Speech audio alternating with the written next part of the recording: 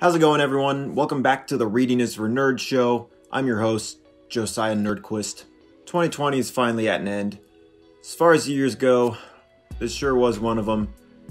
I'm not going to say that 2020 was a dumpster fire of a year where absolutely nothing good happened like some of my Facebook friends want to believe, but I will say that I've heard the term unprecedented times used more this year than any time before in my life. So in order to reflect on some of the things I've learned this year and end the year on a positive note, I wanted to recap the books that I've read in 2020. In total, I read 29 books this year. I thought I was on track to reach the nerdy 30, but evidently my reading skills are better than my math skills. As the title of this video implies, I'm not going to be looking at every book I've read this year. That would just make the video even longer than it's already going to be, and some of the books I just didn't have anything to say on. If you're curious to see all the books I've read, you can check out my page on Goodreads and follow me there. The only thing I like more than reading is having a website where I can show everyone how much I've read. I'm just going to discuss the books in the order that I read them, and again, you can go to my Goodreads page to see my ratings for all the books. One of the first books I read this year was Daring Greatly by Brené Brown, a pretty popular book, so you may have heard of it. The title of the book comes from Theodore Roosevelt's Man in the Arena speech, which is still super relevant today, and I encourage you to look it up if you've never read it. And the book itself is all about vulnerability and learning the right way to be vulnerable. I found especially interesting Brown's explanation of how shame is typically rooted in different areas in men and women. In women, it's typically rooted in physical appearance, and in men, it's usually rooted in masculinity. And I get that. After that, I read The Jungle by Upton Sinclair. Every year for the past few years, I've tried to read a classic literature book to show everyone how cultured I am, and this year I read The Jungle. The book follows a family of Lithuanian immigrants as they try to live and survive in Chicago in the early 1900s. And for as bad as 2020 was, I'm very grateful that I don't live in industrial era America, because this book is good, but it is depressing. The main character is just dealt blow after blow, faces loss after loss, and it's a great reminder of all the blessings we have with modern day technology and freedoms. After that, I read What Made Maddie Run by Kate Fagan. Maddie Holleran was a 19-year-old track and cross country runner at the University of Pennsylvania who in 2014 tragically and unexpectedly committed suicide. She was pretty, she was popular, she had her whole life ahead of her, and from the outside she looked happy and healthy, which just sort of makes her death even more tragic. The book shines a spotlight on the mental health crisis in America and also gives insight into the pressures to succeed that college athletes face and just the pressures to always be happy that young adults face. It's not an easy book to read, but it's a story that everyone can relate to in some sense, and I think everyone needs to hear. Pivoting in tone, the next book I read was Everybody Always by Bob Goff. Goff is an eternal optimist. I read Love Does last year, and it was the happiest book I've ever read. And Everybody Always is the same, except in my opinion, even better. Goff is the world's most interesting man, church edition, and he just has so many crazy stories to tell. He's hilarious, and he always finds a way to see the positive in every situation, which I like. He also is really good about tying every story back into his walk with Christ, which is super cool. If you're trying to get into reading or back into reading and you don't know where to start, this book or any other book by Goff is an excellent entry point. Next, I read Night by Elie Wiesel. This short memoir recounts Wiesel's persecution as a Jew during the Holocaust. While the subject matter is dark enough on its own, Wiesel is very much a poet, so his description of his experiences isn't just dark, but it's also just haunting and heartbreaking. Again, not an easy read by any means, but I think choosing to learn about subject matter like this instead of ignoring it is the healthy and responsible thing to do. After that, I read The 5 Love Languages Singles Edition by Gary Chapman. Everyone knows about the love languages, so as far as necessary reading goes, this isn't on the list. The book just gives a bunch of different examples of what it looks like to love someone with each love language. So unless you have no background information with love languages, it's really nothing groundbreaking. My love language is acts of service, so if you help me move, I will literally die for you. Next, I read The Great Divorce by C.S. Lewis.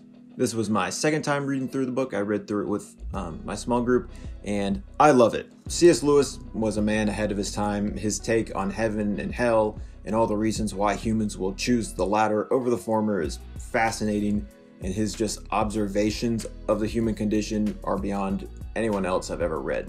This book is super convicting, but it's also super short. So I encourage anyone who's trying to grow in their faith to read it, especially if you have people that you can read it and discuss it with. After that, I read the autobiography of Martin Luther King Jr. by Martin Luther King Jr. My two brothers and I have a book club, and this is one of the books that we read together this year. We were also reading this book around the time that George Floyd was killed and all the protests were happening, and it's just crazy and sad to see how much MLK's words about racial injustice in America still apply today.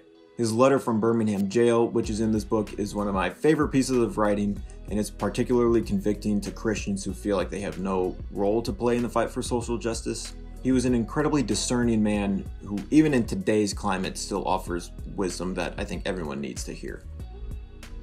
The next book I read was The Future of Humanity by Michio Kaku. I wanted to feel smart, so I read a science book. Kaku talks about the near and far possibilities of humans settling Mars, creating self-replicating robots, traveling faster than the speed of light, and eventually harnessing the power of every star in the galaxy to become a galactic empire.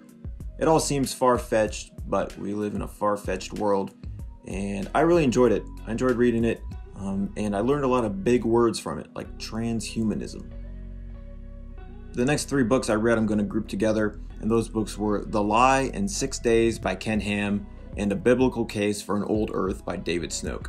Back in August, I was talking to a girl, and out of curiosity, she asked me if I thought the age of the Earth was measured in thousands of years or millions/billions of years. I said I had never really thought about it, but my gut said millions/billions of years, to which she disagreed. She asked if I would be willing to read some books on young Earth theory, and I said yes. And so she recommended The Lie and 6 Days by Ken Ham. I also picked up A Biblical Case for an Old Earth to either confirm or deny my gut response. I read all three books over the course of a week, and in the end, I can confidently say two things. One, I still believe in old Earth theory, and two, Ken Ham is one of the most pigeon-brained authors I've ever read.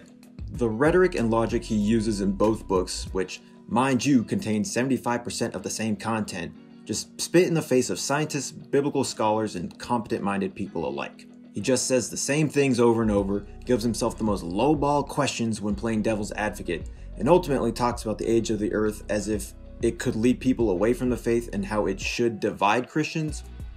I pulled a muscle from rolling my eyes so much while reading it.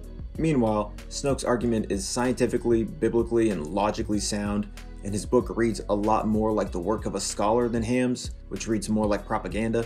I don't know how old the earth is, and really I don't think it matters that much, but Ham's take on everything just left a bitter taste in my mouth. After that, I read Gospel by J.D. Greear. This was my second time reading this book as well, and if I could only recommend one book off this entire list for you to read, it would be this one. As someone who grew up going to church but never really understood the why of it, Greear breaks down what the gospel is and how it should affect every area of our lives. The gospel, which is Jesus' death on the cross where he bore our sins so that we may know God the Father, is an ocean that is infinitely wide and infinitely deep. If you think you've heard enough about the gospel or know enough about the gospel, you don't. This is a great resource and should be at the top of everyone's reading list. Next, I read Wild at Heart by John Eldredge. I've now read this book twice as well, and I liked it a lot more after the first read-through than after this most recent read-through. It's a pretty popular book, and Eldredge's definition of masculinity is pretty controversial. Some people swear by it, and some people hate it. I like a lot of the overarching points he makes about how men long for an adventure to go on and a battle to fight, but ultimately it feels outdated, even with the revision and updates. I think it was written for a younger audience, which explains why I liked it so much more a few years ago. It's still a good book with good takeaways. I just don't agree with everything in it like I used to. After that, I read Leaders Eat Last by Simon Sinek. This was another book I read with my brothers, and I really enjoyed it. It's a book for business people, of which I am not, but the principles in it can be applied to any facet of leadership. While I don't believe that Sinek is a Christian, his explanation of how sacrificial leadership leads to greater happiness and reduced levels of stress for everyone in an organization is very biblical, and I hope that the people who have more power than me who have read this book were taking notes while they were reading it. The last book I read this year was Spiritual Disciplines for the Christian Life by Donald Whitney. I read this book as part of my internship at my church, and it sort of slapped me across the face. I'm a man with a lot of ambition, but not a lot of discipline, so I'm not great at sticking things out for the long haul, but this book reminded me that the Christian life is the disciplined life.